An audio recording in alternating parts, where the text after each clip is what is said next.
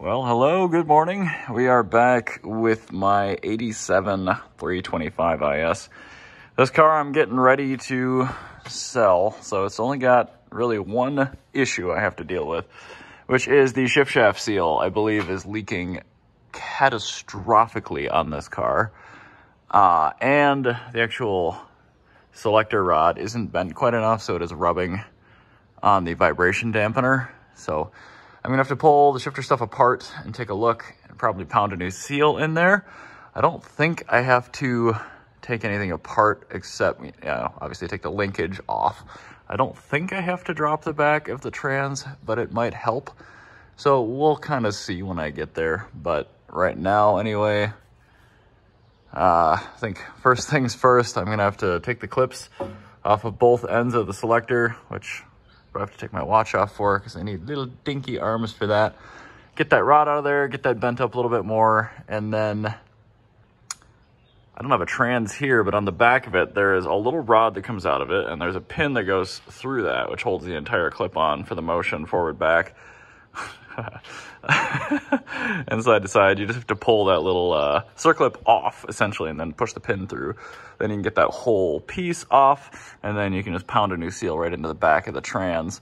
You don't really have to deal with taking the old one out on these, luckily, unless it's had like 5, in which case that's a problem, because they'll all just pile up inside of the transmission. But anyway, that's what I'm gonna start doing right now, so wish me luck. So the pin on this one actually goes up. I'm not sure if I can get the clip out of the way enough to make it go down. I am gonna try that next because there isn't quite enough space, even with the trans mounts dropped a hair. But you can get a good idea of what I'm talking about now, at least. All right, so that's what we're working with. When I put it back on, I'm actually gonna move the circlip forward, because it's a little easier to deal with it that direction. But yeah, the key to getting this off is really just working your pick under the top and forcing it forward. And then you can either push this little pin up or down. I thought it would go both ways. The later cars, the pin goes through sideways, not top to bottom. So anyway, that's out. Now,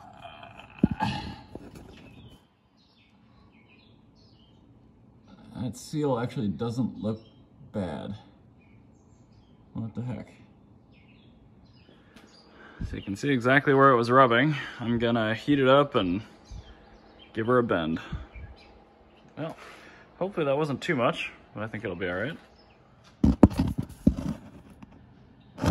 So I didn't end up replacing the seal because it was dry, but the bent linkage looks like it's perfect. I put everything back together, so focus, there we go. I'll put it down and take it for a drive, see if it still makes that terrible noise, and then maybe look under it again to see if it's still leaking gear oil. Maybe that was just a fluke. I don't really understand.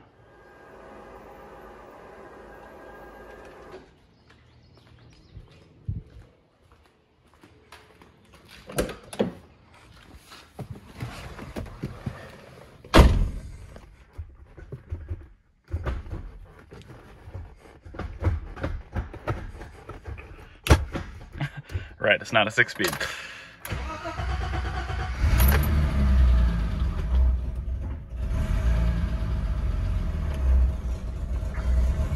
There's no idle control valve on this thing right now, so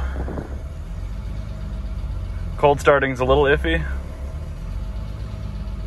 And megasquirt, the tack never works right. I have to look into that again and see if there's a way that I can correct it, but also, maybe I should go get gas. This thing is empty. All right, well, idle's already smoothing out. That's nice.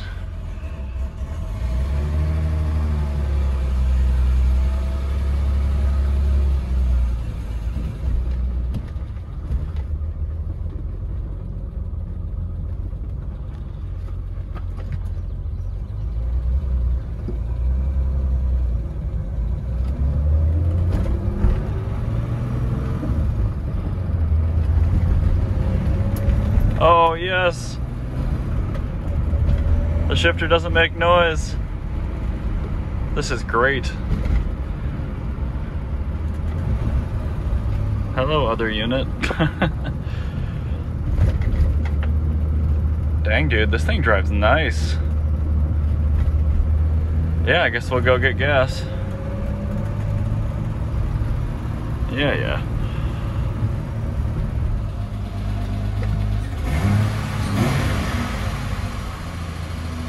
It's definitely not running quite right, but it's drivable.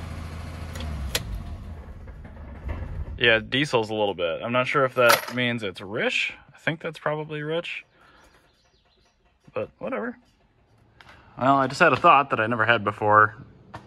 The O2 sensor widebands come with a bung, so I just drilled a bung into it. By the way, the trans is dry now, no leaks, so I don't know what the hell was going on before, but I guess that's good news. I'm gonna put it back down now and try to plug in the sensor up top. I'm gonna see if I can find the O2 input wire for the MS2 PNP. Why the hell a brand new product doesn't just have a USB port on it, I will never understand. But I keep enough of these serial laptops around where I can usually make it work. Today I am having issues. Won't even read the tune. Great. Well, I found my Tunerstudio Pro license from the Blubski and the Turbo E30 days, so got that loaded, and I have my wideband very sketchily installed. Let's go for a drive.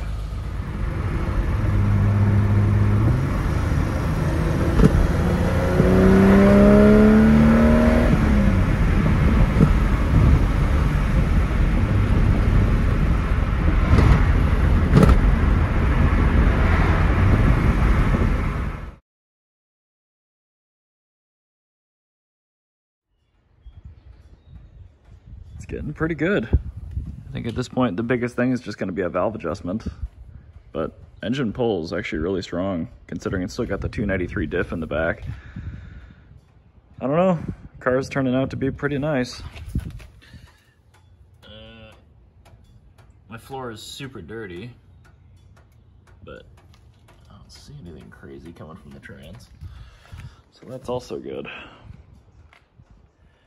All right, I fixed the TAC output issue. If you're having the same issue, just go to General, Basic Load Settings, TAC Output, and then turn it on, and then turn signal to TAC out. It was off. I don't know why.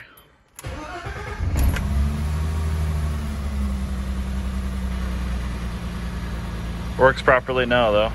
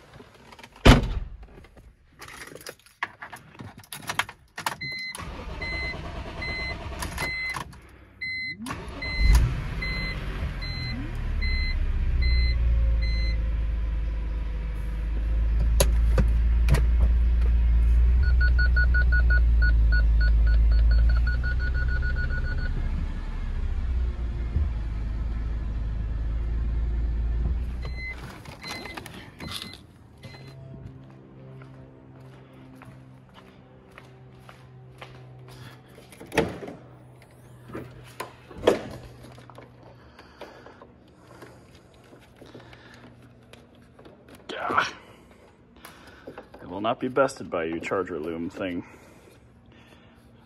Gosh.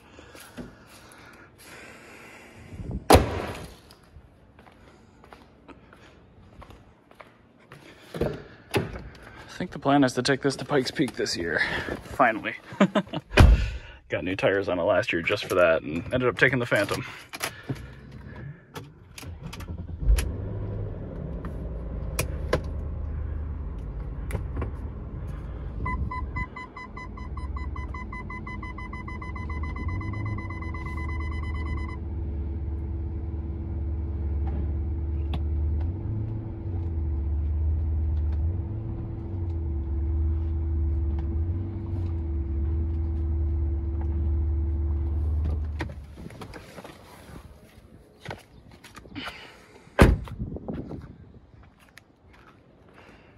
Don't even know if Brexit's gonna start today. I keep getting a battery warning on the charger, which is worrying. Oh no. SI lights are on.